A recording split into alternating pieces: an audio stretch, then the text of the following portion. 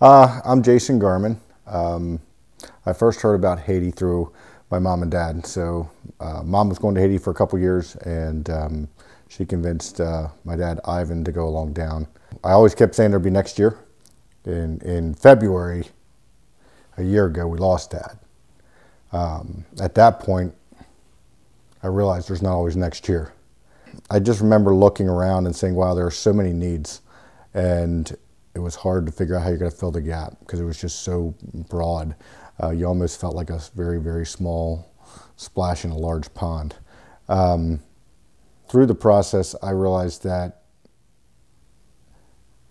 it was bigger for me. It was changing my thought processes, and Haiti was influencing me in a very positive way. You watch those people down there, and at times they seem very happy, and they have so little.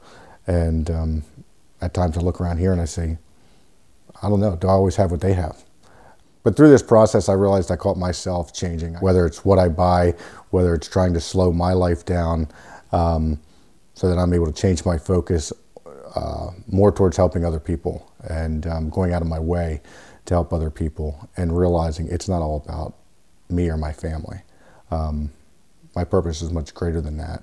I remember thinking I was outside and I'm sweating and I'm doing something and I'm thinking I should really be down there.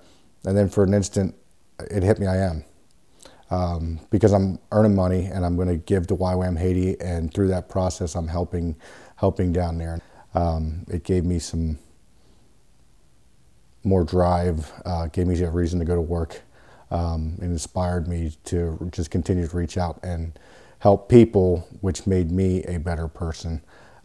If you can go to Haiti, go to the villages, have one of those little kids come up and grab you by the hand, who's excited because they got a house, or who's excited just to see you, even if they got a soccer ball, or just to see you. If that doesn't change your life, I'm not sure what to say. It's awesome. Not that it won't change you, it will change you. It will make you a different person. And when you come away, you will be impacted, you will be changed also. Haiti's blessed me.